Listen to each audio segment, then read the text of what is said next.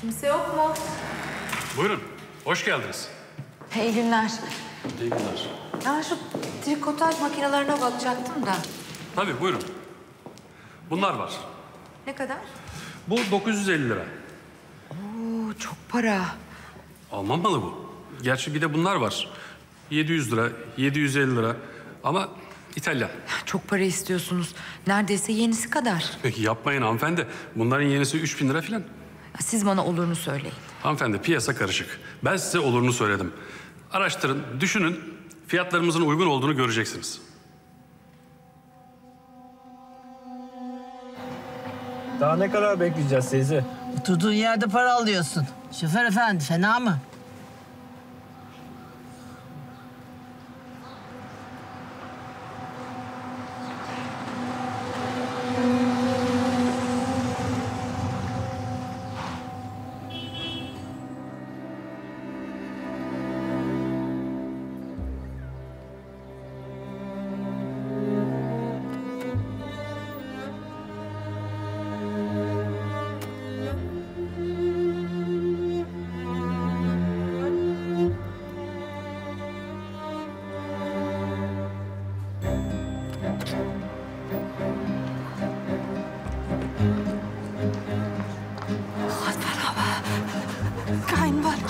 Hani bu herifle görüşmüyordun ha? Hani sana iftira ediyorduk biz ha? Ali biliyor mu bu adamın yanında çalıştığını? Deyiver bakayım bana. Hanımefendi, hakikaten durum zannettiğiniz gibi değil. Göreceğim gördüm, sen boşuna nefes tüketme. Hemen Alim'i bırakıvereceksin, hemen. Mustafa'yı Alim'e bırakacaksın, hemen gideceksin memleketine. Yoksa gebertirim seni.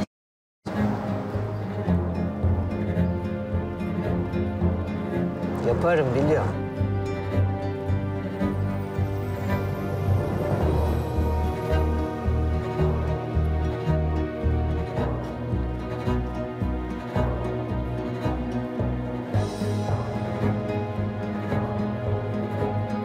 Hadi.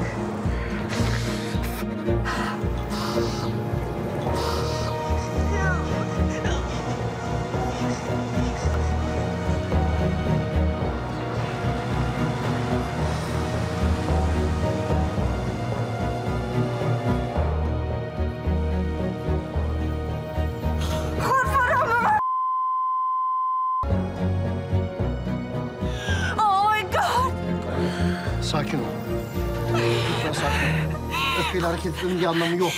Sercan, ne yapacak ben şimdi? Tamam, tamam. Ne yapacak ben? Tamam. Hadi gel arabaya. Konuşmamız lazım. Gel.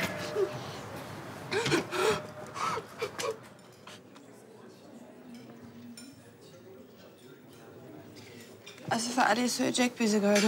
Sakin ol. Ali çok kızacak. Ben Ali gidip ne söylüyor? Ben boşanacak Ali'den. Bak şimdi. Şu anda öfkeli ve kızgın olduğun için ne dediğini bilmiyorsun. Ben biliyor ben ne diyor. Ben hem ayrılacak Ali'den, o eve bir daha gitmeyecek. Sen bana holdinge iş verecek, ben holdinge çalışacak. Öyle mi? Peki Ali ne olacak? Ben boşanırsam Ali peşimi bırakacak. Zaten umurumda değil ben. Benim de Ali Bey'le işim bitmedi. Silah kaçakçılığı yapıyorum. Çocuk oyuncağı değil Karolin. Onun için de biraz sabret. Bir süre görüşmesek iyi olacak galiba. Ayrıca sen benim şirketimdeki işinden de ayrıl. Çalışma. Sen ne diyor Kenan? En doğrusu bu. Ben ne yapacak o zaman? Anlattım ya. Önce sakin ol. Bu silah kaçakçılığı işleri bitince Ali'yle de işim bitecek. Artık ona ihtiyacım kalmayacak. O zaman Ali Kaptan'ı şutlarız gider. Az kaldı. Sonra sen boşanırsın da holdingdeki işine de başlarsın. Ama sabret.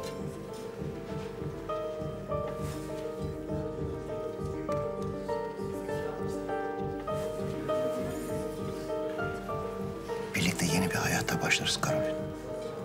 Ali'nin ve Selma'nın olmadığı yeni bir hayat. Ama lütfen biraz sabret. Ben ne yapacak ama şimdi? Azıcık arayıp söyleyecek bize gördü. Ali duyarsa ikimizi de öldürür. Tamam işte öldürecek bizi Ali. Ama öldürmeyecek. Çünkü bilmeyecek. Hasefe bizi gördüğünü Ali'ye söylemeyecek. Çünkü oğlunun katil olup tekrar hapse düşmesini istemez. O bir anne. Ancak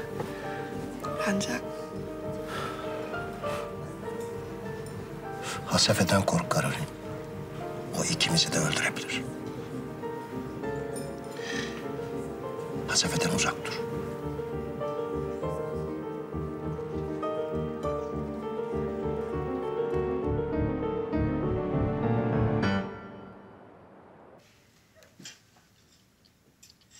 Nasıl gidiyor provalar? Bu konu hakkında konuşmak istemiyorum.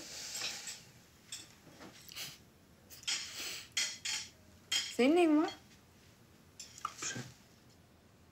Anne, hadi gel 2 lokma bir şey ye, gel. Canım istemiyorsun, yiyin siz. Anne, ben de çok ısrar ettim ama gelmedi. Canım bir şey sıkkın herhalde. Neyse üstüne varmayalım. Sonra yer herhalde.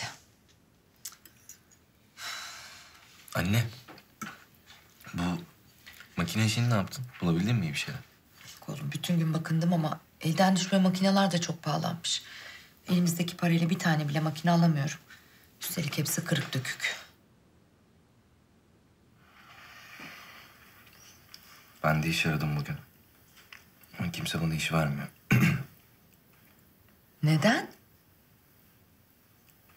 Nihal olayı yüzünden. O İzzet Bey de haber salmış.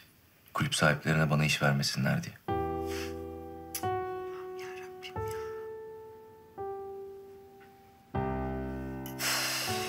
Ne yapacağız bakalım?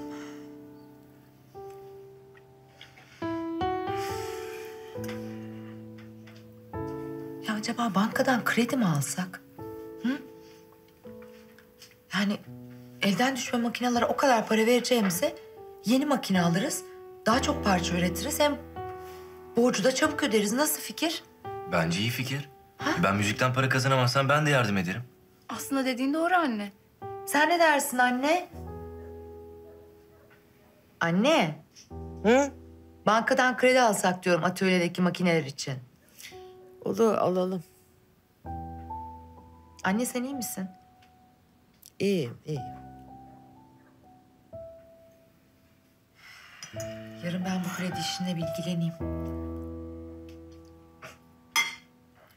Herkese afiyet olsun. Sana da oğlum.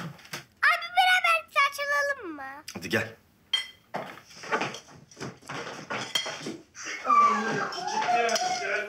Kızım hepsini toplama. Babaannem belki yemek yer sonra. Ben toplarım gerisini. Ama tek başına toplama tamam mı? Beni de çağır. Tamam, tamam.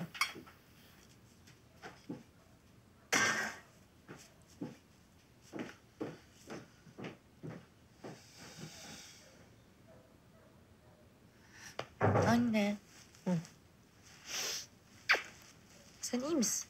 Hı? İyiyim, iyiyim.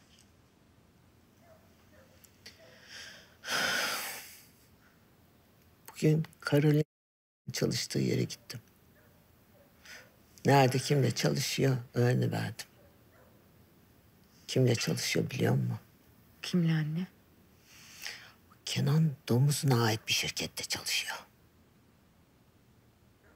Şirketin kapısının önünde bekledim. Sonra Kenan Domuz'u geldi. Sonra da Karolin geldi yanına. Ben de gittim yanlarına, dikiliverdim karşılarına. Nasıl morulverdi ikisi de beni karşılarında görünce. Dedim ki... Eğer oğlumdan ayrılmazsan... seni gebertirim dedim.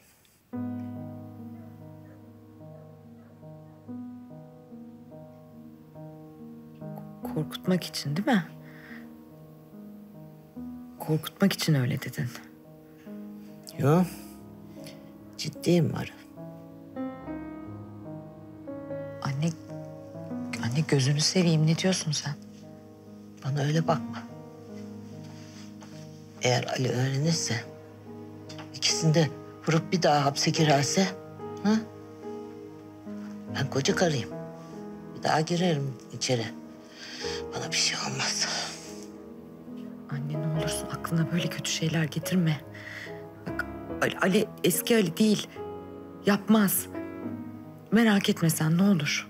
Bak sakın söylemeyesin Ali'ye. Yok tamam söylemem. Sen de böyle şeyler düşünme anne ne olur.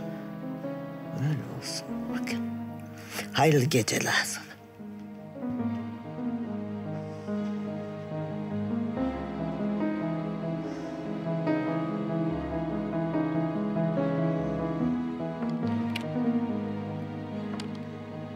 Kanalımıza abone olarak tüm videolardan anında haberdar olabilirsiniz.